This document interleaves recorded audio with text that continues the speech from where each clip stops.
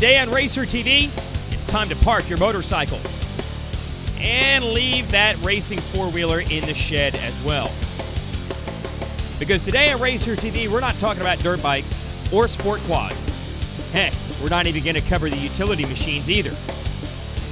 No, in today's episode of Racer TV, we're going to profile a completely different form of machine that many will tell you are more fun than the motorcycles or the ATVs. We're talking about UTVs, ultimate terrain vehicles, side-by-sides. And for the last 3 years, we've been racing them in the Can-Am Grand National Cross Country Series. And today, it's time for their close-up. Jason Wigan, of course, your host for Racer TV, and we're going to profile some of the top drivers, top co-drivers, and top machines in the 2011 GNCC UTV Side-by-Side Tour. This year's 6-race championship tour, run on the same trails that the motorcycles and ATVs tackle, has proven once and for all the UTVs are truly race ready. But how did this whole deal get started? Let's talk to some of the drivers. Back when I was racing in the pro class in 2008, we were just doing the UTV thing as kind of a side gig, just for fun and for a little extra publicity, and it was so much fun and so competitive at that we kind of got hooked. Actually, one of the guys that worked for me bought a UTV, and they said, "Come, we always rode bikes and four-wheelers and so on and so forth." And he said, "Why don't you try one of these UTVs?" So we went riding and rode with it on a one Sunday, and the next week we were at our first race racing them, and that was 4 years ago. And since then we raced a few local races and went to the first national and competed against William, throughout the years because, he was the man and so on and so forth. I bought a Can-Am Commander from a dealer, and I figured I was going to all the races, so the side-by-sides looked really fun. So we started in Georgia, broke a tie rod. It was a good time. Then the next race, we ended up podium on a stock Commander, and I kind of talked to Simon a little bit. I got to know him from Can-Am. Then the next race we ended up winning on a stock Can-Am Commander. I had nothing done to it. So then I talked to the Warner guys, and they said I could ride their machine for the rest of the year. I started racing in 06 for Can-Am, and I started in the lights class on the Can-Am 500, and then went to the U2 class on the Renegade 800 XXC. And did that for a few years and loved it, but kind of in the background, really had a passion for the side-by-side racing, and was excited to work with Can-Am to get the Commander up and going. Yes, much of this form of competition is relatively new, but yet some of it very familiar. Just like the other classes of GNCC racing, we divide the machines up by their engine size. And just like the other GNCC classes, this is true side-by-side, wheel-to-wheel racing. Start off with your competitors on the starting line and race for 1 hour. Whoever can get to the finish line first wins the race. As far as the classes go, we'll start out with a limited class for these machines under 750cc. Traditionally, these are the Yamaha Rhino-based entries, like this Team Faith Fly Racing Yamaha grabbing the whole shot here. A little less power, a little bit less suspension, but for the old school Rhino fans, definitely a place you can have some fun. And speaking of fun, speaking of old school, we have the single seat class for those who have kept rust-free Honda Pilots in their garage for the last 20 years. But the big class, that's the open divisions. We divide those up for machines over 750cc, those with limited modifications, and those with unlimited modifications. The Coastal Racing National Guard team are big players there. Last year in the GNC series, Scott Kiger with Coastal Drilling and myself, we were going neck and neck for the championship, and we became buddies during the year of racing the UTVs, and got to talking out in Washington where we just bumped into each other one day, and talking about how cool it'd be to partner up and go out racing and have some fun, and that's just what we did. So Yoakley Racing and Coastal Racing just emerged and joined forces and brought on the National Guard, Polaris Industries, and a lot of other good sponsors as well. And we've teamed up, and Scott and Coastal Drilling has been a huge asset for my race program, and it's been a great partnership. We've been doing a lot of UTV racing this year, and plan on continuing that on next year. He said, "Well, what are you going to do next year?" And I said, "Well, we're going to continue to race and so on and so forth." And we talked about going out west to run some different series and back here. And so on and so forth. And me and William just kind of became friends and started putting a team together, and it worked because what I do for a living didn't allow me the time to put in it. You needed to have the team, where William had that, that's what he does for a living, and it gave him the opportunity to expand his deal as well as help me, with the testing and so on and so forth. So from that side, and then we and William, if you can't get along with William, it's kind of hard not to get along with anybody. So. Well, certainly there are some fun-loving personalities in this game, but that doesn't mean they're not going to get aggressive when it's time to go racing. Stay tuned for more UTV coverage next. Riders expect certain things from a Can-Am ATV. Groundbreaking technology, responsive handling, and the most power in every class. So why would they expect anything less from a Can-Am side-by-side?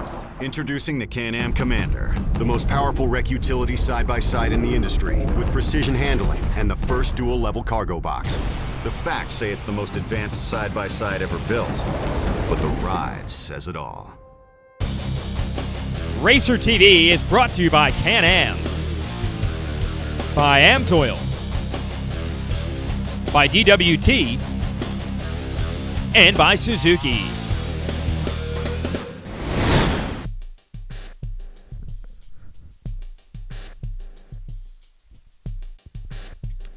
Well, the pits are nearly empty at this round of the Can-Am Grand National Cross Country Series. We're at the General GNCC in Georgia, and most of the fans are down at the start to watch our first UTV race of the year. We'll get it started with the open modified class. They go a battling into the first turn, and watch this. Rath Racing here on the inside is going to take advantage of another machine getting up on two wheels, takes over the lead, and then some bumping and banging here in turn number 2. Going to allow William Yoakley to slide his coastal drilling machine up into third, with Team Jack's Excavating in fourth, and the race is on between those 4 machines into the woods. Then watch this. Team Say I Won't, they will get upside down in turn number 1. That allows the other coastal drilling machine here in the open limited class to take over the lead. Again, in the limited division, only a few modifications are allowed, but because these stock Commanders and Razors are so darn quick, well, they're pretty capable and durable as well, as Team Say I Won't said, say I won't get back in the race, and I will get back in the race. And they're underway.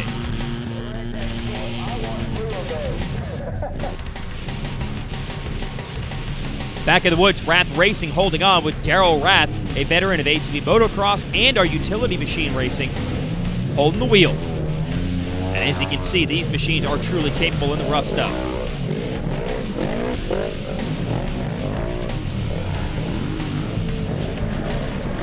With four-wheel drive, four-wheel independent suspension, big ground clearance, traction and mobility are never an issue for these machines. The toughest part is finding racing lines and finding an opportunity to pass.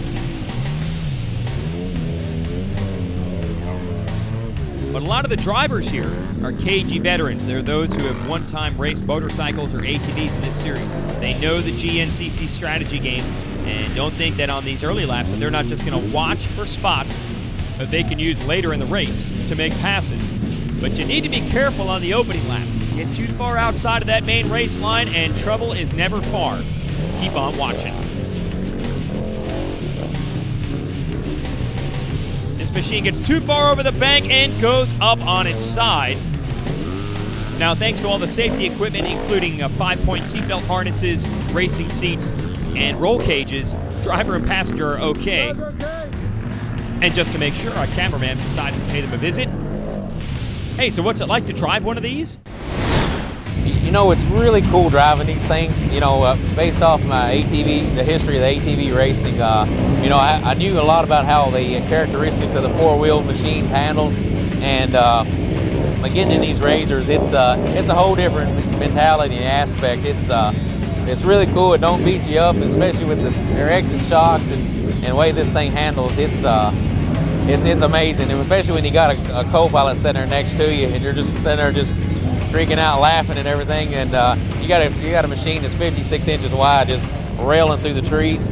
It's quite a rush, and I mean, the tracks are, you know, there's tight sections and you know, wide open sections. But I tell you what, once you get in those muddy sections, I never knew how much I'd like to have four-wheel drive until now. Well, these single-seat Honda Pilots not only don't have four-wheel drive, but the splash protection not quite as good through the mud as well. Looks like a driver has his Razor flip back onto four wheels and just going to try to work his way back onto the course. You saw one of the GNCC course marshals go by on a motorcycle to make sure everyone's okay. They're going to check their machine for damage and try to get back in the race. Consistency is a big issue when you're taking a big machine like this into a woods race. Team Rath Racing that just went by there had their troubles early, came back for a third-place finish at this event in Georgia. Well, William Yoakley came from as far back as 8th to drive his National Guard Polaris all the way up to the #1 spot. Team Starrett Racing was out front early in this one, but unfortunately the last lap they ran into troubles and went all the way back to 12th. A couple other machines battling it out here. You got Jeremy Dunning on the Foremost Insurance Warner Can-Am at the number 51 of the aptly named Skid Row Racing. Nearly taking out one of our cameramen. Talk about consistency. Sometimes you tag trees, and when that happens, it's hard to get back going. And then you got to plow through the mud and take advantage of your opportunities when you have them. Check out Team Nightcrawler Customs here trying to make moves, weaving through the trees. And then just bashing into each other. You got Dunning at the wheel of the 42 Foremost Warner machine, and Skid Row Racing not afraid of each other at all. Through all the carnage, Yoakley would drive his Polaris to the front. It's hard to pass on these machines, but when you go 8th to 1st, you're doing something right. Here is Team Nightcrawler Customs. They also worked their way through traffic and tried to keep Yoakley in sight, kept him honest. A strong run for 2nd. But by the time we hit the field section for the last time, it was Yoakley behind the wheel, making it happen just like he used to so many times on a four-wheeled ATV. Of course, it takes a lot of research and development to get to this point. Yoakley's been racing this series since its inception, and they've learned a lot about how to set up a big UTV that's designed for work and for fun, turning it into a race machine. We will have more info on setting up UTVs for GNCC when we return to Racer TV. Current GNCC champion Josh Strang has one thing on his mind: winning. To get him over the finish line first, Josh uses the Suzuki RMZ 450, a precision machine designed to leave the competition in the dust. With its potent fuel-injected 4-stroke engine and race-developed chassis, the RMZ 450 is the complete package that wins championships and collects #1 plates. The RMZ 450, it's why champions choose Suzuki. They win. Head down to your local Suzuki dealer today and see one in person. Racer TV is brought to you by Can-Am, by Amsoil, by DWT, and by Suzuki.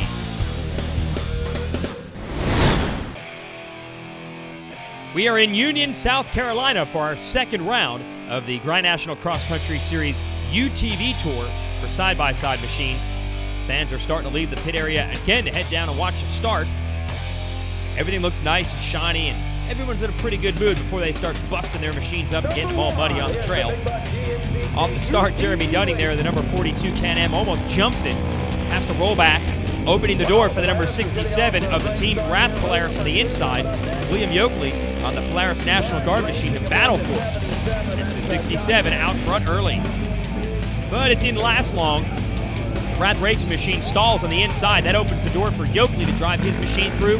And Team Nightcrawler Customs and Team Foremost Warner are right there behind him with the second Coastal Drilling machine coming through 4th. Rath Racing picks it up at the number 5 spot. As you can see, totally different conditions here in South Carolina. We've still got some mud, but the leaves are starting to finally grow on the trees. Nightcrawler doing everything they can to rough ride through this bumpy terrain, keeping Yoakley honest out front.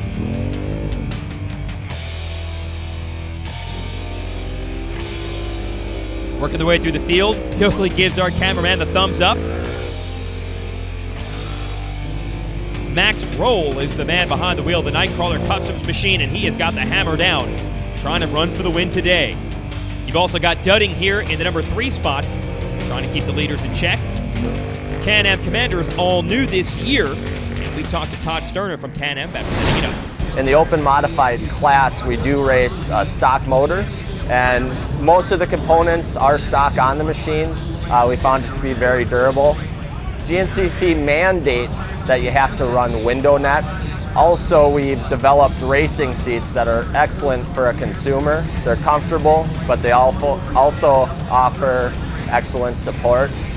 GNCC also mandates the use of a racing harness, which is pretty common in any of automotive racing series. Some of the stuff that we do to make the machine race ready is we'll build our own front bumper. Radiator protection is a must.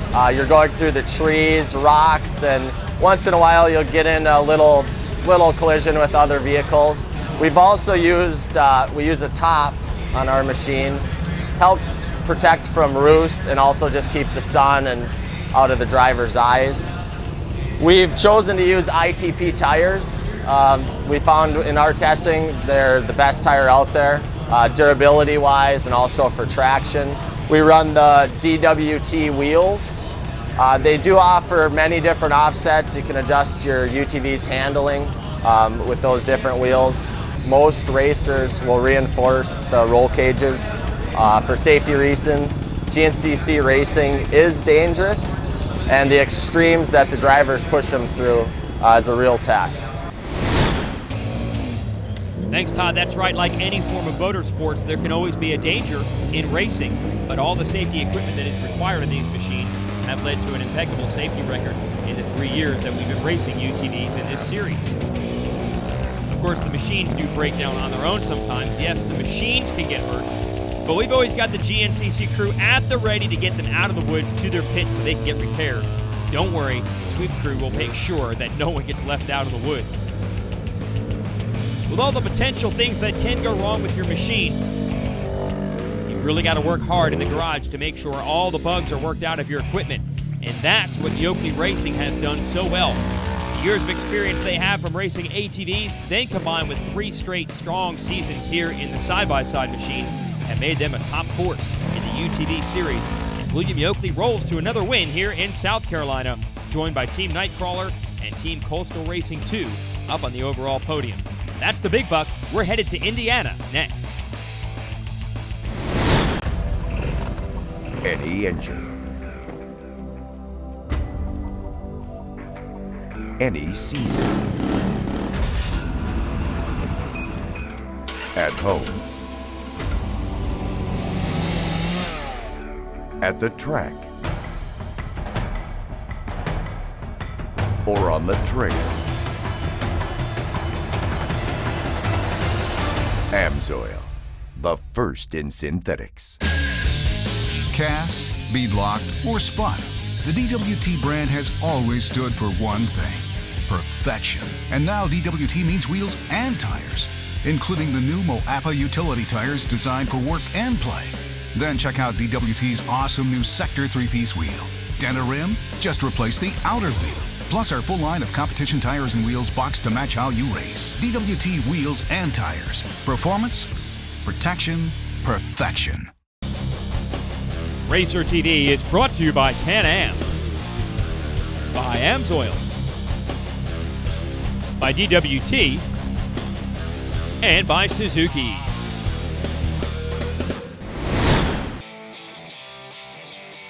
Today we're racing Grand National Cross Country in Indiana for the first ever Indy 100 event. And as you can see, the mud and the rain came down. Your defending ATV Series champion Chris Borich having his trouble just making it to the top of the hill. Brian Wolf would take the win, but here he is in the last corner. Barely even able to make a left just to get to the finish line. That's how treacherous the conditions have become here after a deluge came down. But that won't stop our UTV racers from going to battle anyway in the mud.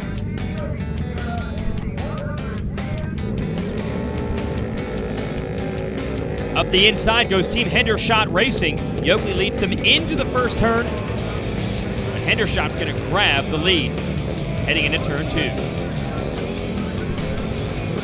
We had so many entries in this one, we had to do multiple rows off the start and use adjusted time to determine a winner. Here is the 73 of Kyle Chaney taking the lead from row 2 of the open modified class. You'd be amazed how important goggles are in conditions like this. You'll see drivers actually pulling roll-offs or tear-offs off their lenses with one hand on the wheel. absolutely covered there is a roll at the wheel of the Nightcrawler machine. It's hard to tell who is who in these conditions, but luckily, each machine is equipped with a transponder, so the scoring works flawlessly, even if the driver and co-driver are completely covered in mud. This Indy 100 race was very difficult in the muddy conditions. It didn't get deep to the point where the machines were getting stuck, but the clay-like soil got very, very slippery. Luckily, a lot of the course was flat. Had we had a lot of elevation change, we might have had trouble. But then again, these ultimate terrain vehicles have proven they can handle just about anything we throw at them. Have a look.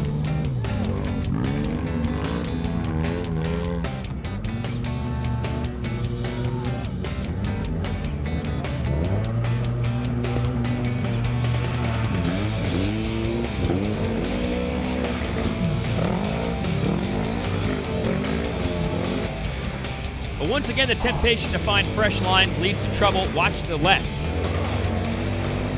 Up on the side it goes. Luckily, we were able to get a crew out there and get those guys back on four wheels and back in the race.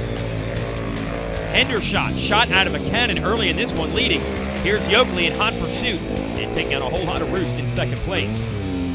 The mud would eventually turn this race into a war of attrition. There you see some parts hanging off of that ride.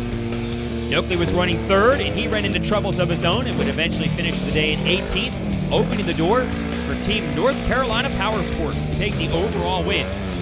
The first such victory for the Can-Am Commander, not bad for its first year of racing.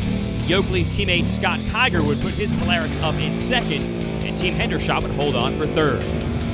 Everyone else, well, this one turned into a gruesome battle. You know how it is in racing. For the thrill of victory, you must have the agony of defeat. But be it on four wheels or two, that's what the Can-Am Grand National Cross Country Series is all about. It's rough, it's tough.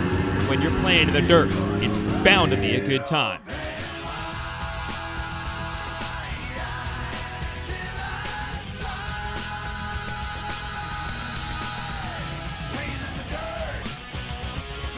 In its first 3 years of existence, the UTV Series has proven that there is life after racing ATVs or motorcycles, and it might just be the most fun way to go racing of all.